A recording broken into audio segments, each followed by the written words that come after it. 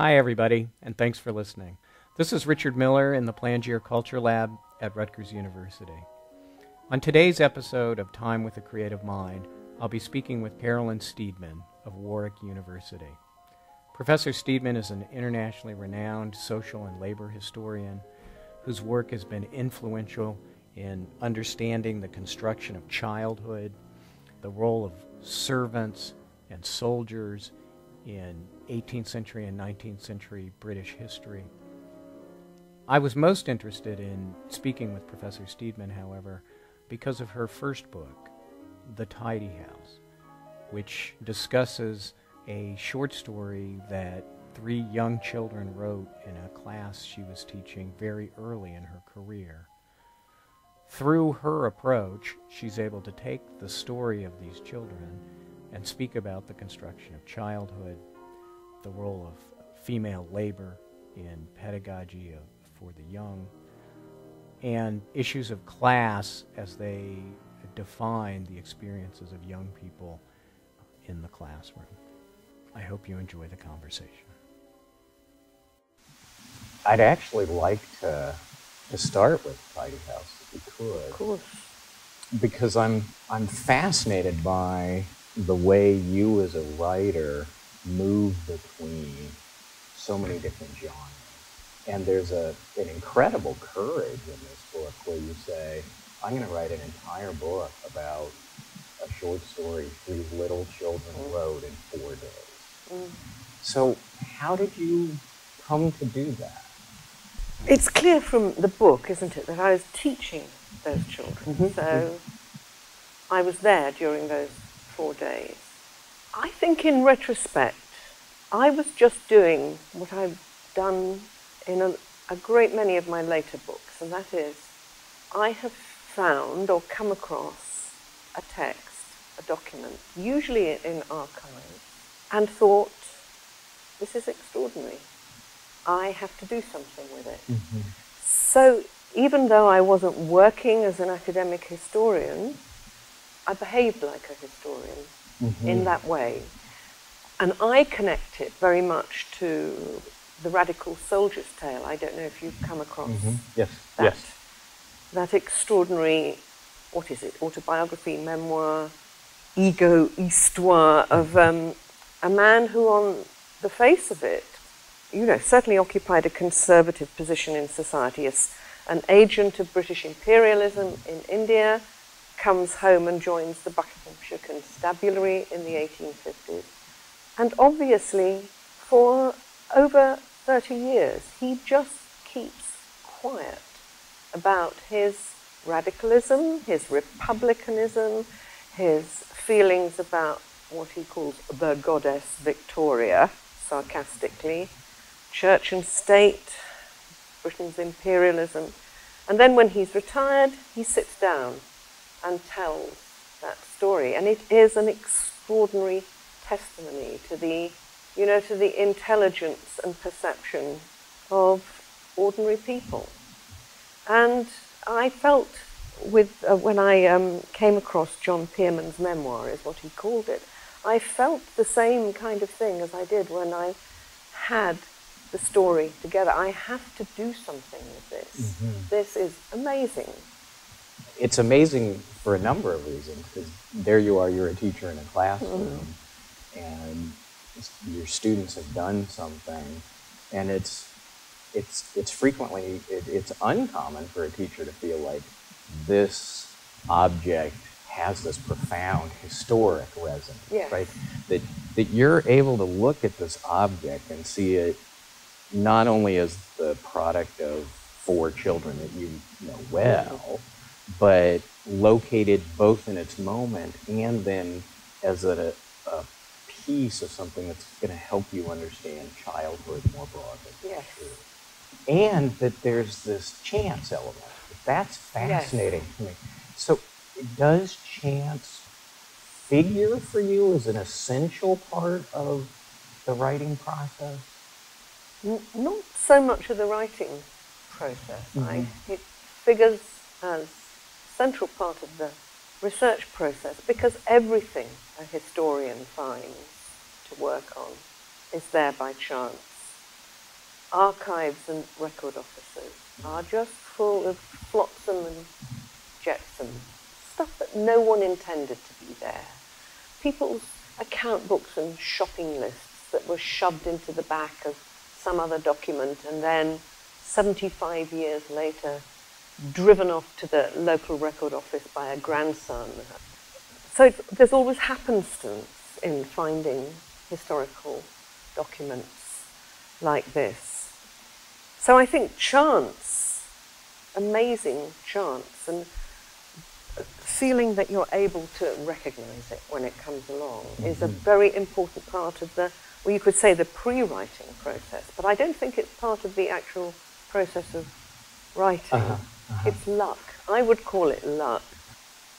So I'm really struck, you know, I mean, as a writing teacher, writing appears before you endlessly. And one could imagine a book, indeed written by you, that was focused on the labor of churning through the next stage, not of dirty nappies, but of papers, right? Yes. And yet, this object appears before you, and you use this fascinating phrase where you said you wanted to do right by it.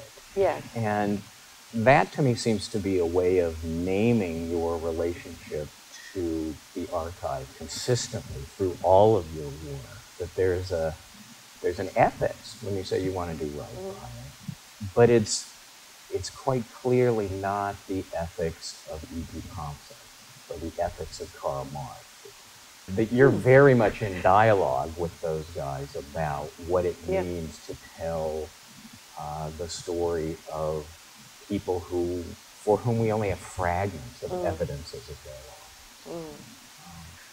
I think I feel a great deal of responsibility. I think that's the best word for describing my relationship to these texts and documents. But I do think that E.P. Thompson felt that sense of responsibility as well towards retrieving those lost lives, those unconsidered lives. In fact, that's what he says at the beginning of the making of the English working class. Yeah, I guess I meant that you're not reclaiming the same lives or the same aspects of the lives that he sought to retrieve. Obviously, I see you as a fellow traveler with E.P. Thompson, but that you're really adding this the layer of the servants and the wonderful and haunting story you tell of the 15-year-old girl. And Mead. And I think maybe in the piece you actually say, you know, you want to complicate the idea that the area that E.P. Thompson was focused on was exclusively about Methodism. Yes. Or that it was exclusively about men, that it was exclusively about radical, overtly politicized men who made the English working class. Yes. And, you know, that it wasn't about all those people at home who, you know, Auden's poem, you know, Musée des Beaux-Arts, of course. Where ordinary life goes on, and yet the historical process seems to be taking place. An astonishing thing happens. A boy falls from the sky. But there's the ploughman and the horse who are just getting on. I think I want to try always to deal with the ploughman and the horse. Yeah. In relationship to the boy, you know, the big historical moment and event. And to acknowledge that people are very, very complicated, and complication is intelligence, and perhaps not all of them could live up to E.P. Thompson's demands on them from 200, 150 years later to be the kind of working class protester and thinker that he wanted in the 1960s. Right. So I hope I'm able to recognize people's ambivalence and, you know, their bloody mindedness and their, well, you've got a word in this land, orneriness? Ornery, yes, actually, yeah. Well, and also melancholy. Yes. And envy. Which and you their talk about. Complexity as and well. That you're concerned to represent a desire for a better life, not as false consciousness. You're so interested in how people come to read and displacing a dominant theory about how people come to write, that orality is central to this. And I just touch on this book by saying you're interested in the role that fairy tale plays in shaping expectation. Now, fairy tales are, of course, richly, symbolically complicated, but they're also, in another way, very simple stories. So I'm trying to figure out how we get from the power of the fairy tale, which seems to organize the way, in some ways, the way the kids are thinking in the tidy house, right, to the level of reading that you're doing and E.P. Thompson is doing. I'd extend fairy tale, which is actually quite a limited category, to a much broader question of how all manner of people, past and present, appropriate. Do you know the work of Roger Chartier, the French historian? Yeah, the history of books. So much he's done. And that is his key idea that I've always found enormously productive to think with. You know, that it's not so much reading that we should be after, but attempting to understand ways in which people appropriate text. Yes. The many ways in which they take it on board, interpret it, incorporate it in themselves. To return to Mead, you take what to the reader seems like a very thin sliver of information. She's murdered this and confessed, and she bought the arsenic. She was called a dirty slut. She was hung, but we don't have any evidence of whether anybody came. You take that, then you have an article and you create a world. And to my mind, you read it with a kind of poetic imagination.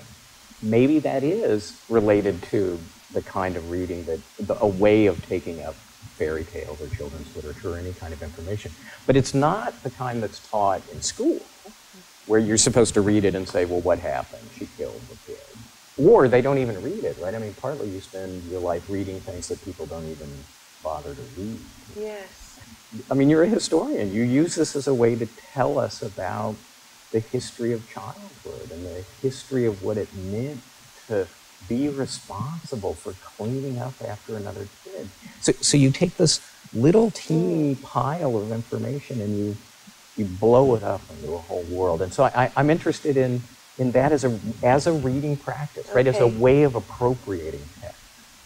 Well, I blow it up as a whole world in a perfectly recognizably historical way. Yes. I mean, the inflation is to do with known facts and circumstances in 1800 England, and those were extremely hard years, which our conventional histories tend to ignore. A series of famines, the country's at war with the French. It's had a debilitating war with the Americans, of course, before the Revolutionary Wars.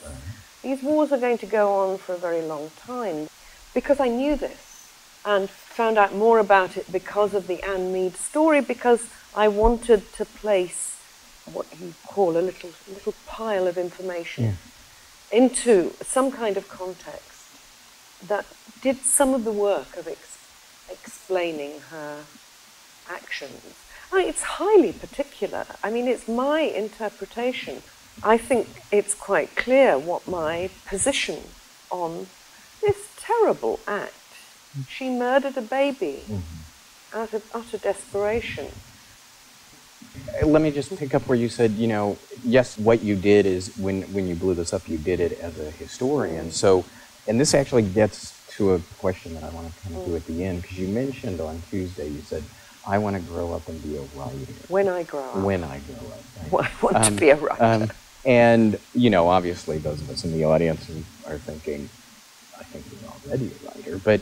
But I understand that's a really important distinction for you, and I take that very seriously. So you have this way of taking something that's very particular. You do it in the tidy house. It's not your method, but it characterizes that you you pay homage to this Yes. archival material, and then you pull it up through a loom of history, but you do it in a way that's very particular. So I'm wondering, when you were in the class teaching, how did you know take the story and make what these kids had written about their tidy house and kids slapping each other and turn that into something that goes back to Mayhew and Dickens and tells us all about the history of childhood in England for the past 150 years? Well, because it was a particular imagination, mine, and a particular cultural and literary formation at work, mainly as a product of my education. It was filtered through my consciousness, my knowledge, my political convictions. I don't think historians do, in fact, try to tell the seamless, authoritative narrative that is a kind of truth, though sometimes they're accused of doing that. But I did it my way, I suppose. I did it in the only way I could. As I mentioned, my overarching interest is in, for advanced writers, the threat is always that you're just going to keep writing the same thing over and over and over again. And what is so striking to me about the arc of your career is that your pieces are certainly in conversation with each other. It's not discontinuous, but it's not the same story over and over again. That you go into the archive and, having written The Tidy House, you then come back and say, I'm going to write about a dream.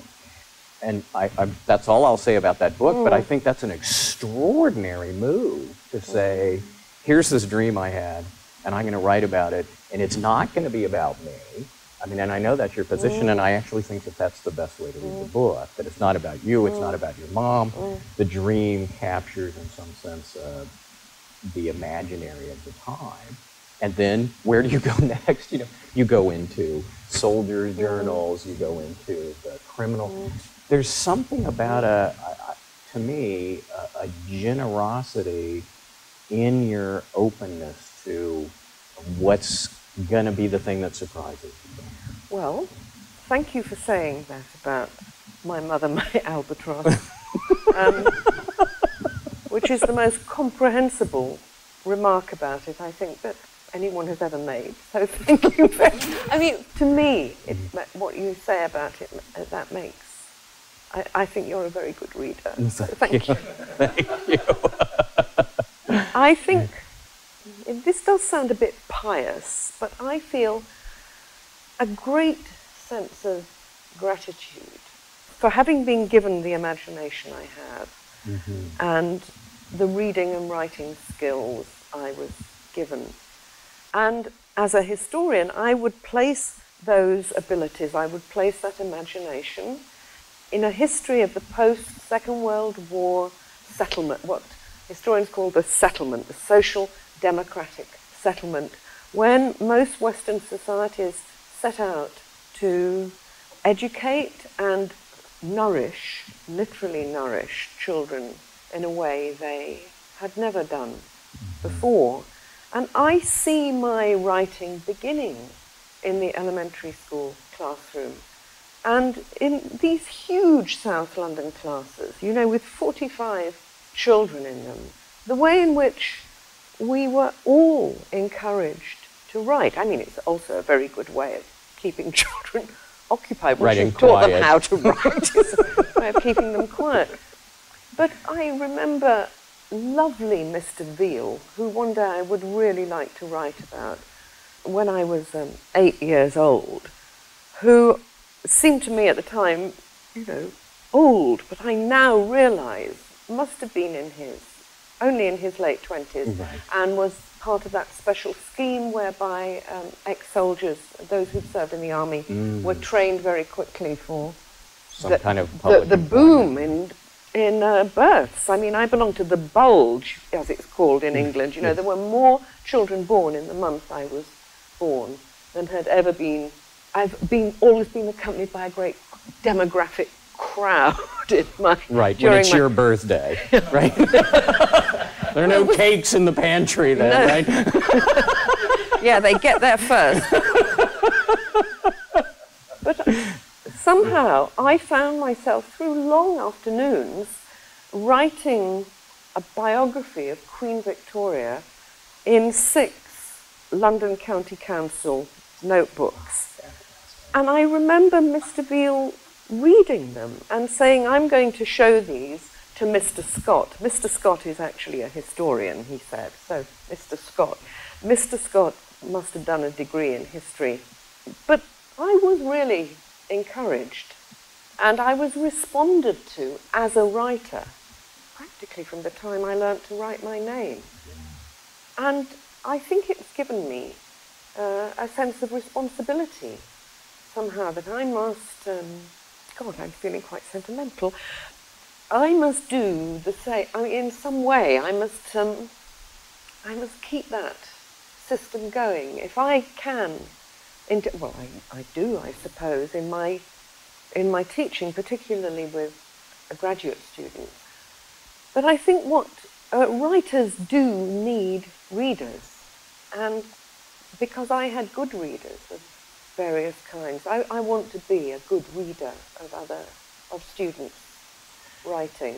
So that's a very powerful answer, because as I said, I think there's a generosity to the way that you read this material that's remarkable. It's not evidence for some pre-formulated project. And in that way of writing, I think it's very instructive for readers. That's why I found it very useful to use it in training teachers, to say there's a way of reading that is responsive. So can we now get to this question of how you distinguish between this, and I say I do take that really seriously, with what it would mean in your mind to be a writer? Because you've just described what it means to be a reader, and actually a teacher, I think. It's also a kind of everyday cultural joke in the UK, where we all say, in our 60s, when I grow up, I really am going to get a decent oven, which means that you... I love that. It means that you really... It's an admission of some kind of failure with your oven. So it was that was the voice in which I was saying it. I was asked to reflect on these questions recently by a couple of US editors putting together a book on writing across the disciplines that was originally called How We Write. I have a kind of bloody-minded, ornery enjoyment in working within the constraints, the kind of rhetorical constraints of formal academic history writing. Yeah. I don't think that I ever really break those boundaries. But I take a lot of pleasure in going as far as I can with the form, if you like. Yeah. Really pushing up against the edge. And I sometimes think I've been extremely lucky. So I try very hard. I work at it. I think I know what I'm doing, writing what presents itself as a piece of academic history writing, but taking some rather limited risks with structure and voice. And I think I've got away with it. I am really looking forward to retiring, when I no longer have to think about what will happen to me as a writer. I'm actually quite excited, and I don't get excited about many things. I have no idea how I will find a different voice, or how I will go about writing, or indeed what I'll write about. Now, of course, I do know that what happens in a great many retirements is that people just stop altogether. So there is that fear. It's exciting because it's also completely unknown territory. But I have that idea as a kind of little golden image just ahead, just a little further down the path. I've had a fantasy ever since I first went to university that what I really want to write is poetry. Now, the last poetry I wrote was when I was 18, and believe me, we've read it before. You certainly have. You've read it. But it's been a little motto for me, or an emblem. I am entranced and enraptured by W.H. Auden's Homage to Clio, and what I think I've seen is a whole cycle of history poems about poetry, about the historical process, and poetry about historiography, all produced between about 1938 and 1965. They're in things, objects, makers of history, and of course, Homage to Clio, which is the great, extraordinary, long paean of praise to the muse of history. And I copy these out often. I say them to myself. You know, I know them by heart. In tedious car journeys, or actually in limo rides to Newark. Limo rides to Newark. I say this poetry to I want to write about it. It's the closest I can get. I want to understand not the poetics of history, but the poetry of history. Yeah.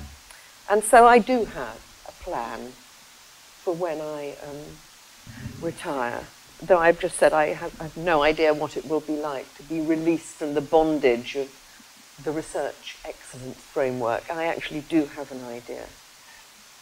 It makes perfect sense to me, actually, because, you know, in my mind, when I imagine a way of describing your way of reading and your method, your historic method, I feel that you have a poetics of reading, that you are able to lift the poetry out of the material that's in front of us and make it, I mean, in a certain way, you make Anne Mead's story beautiful. Yes.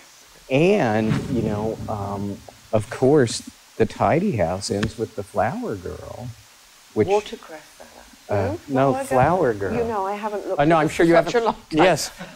Tell me about it. Well, you might be interested. You might be interested to know that you returned to one of the students who writes The Tidy House. Yes. And she herself had done a lot of free writing. Yes. And she writes this poem that's about the Flower Girl, and that she's imagining a life for herself.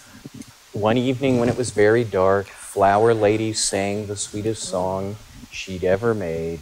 It went like this: my name is Flower Lady, you may like me. Maybe you like me better than a bee, and I love trees and bumblebees. Then she went to bed and had a dream about songs and laughter. Oh, what a night. And, I mean, again, when I talk... I remember it now. It's extraordinary, isn't it? I have the original text, you know, in a filing cabinet. It's a treasure, I would say. And again, when I talk about the courage of this book, I just think, we're 2 paragraphs from the end of the book, yes. And you've turned it over to a very young writer who's writing poetry to capture, actually not envy, but an aspiration towards beauty. It is. The intention is beauty there. Yeah. And so I think that's fantastic. I would love to read you writing about it, Auden, because poetry obviously is not without constraint. You would just have different constraints. Well, thank you. This is my first public announcement.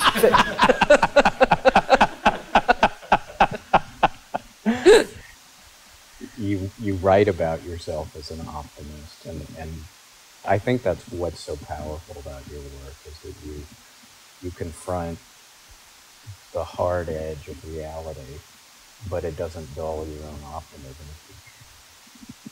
Thank you so much. Well, really thank you. Wonderful to talk I to you. did enjoy that. Thank you. Okay. Thank you. Thanks for listening to this episode of Time with the Creative Mind. I hope you'll check out the other podcasts in our series and that you'll drop us a line.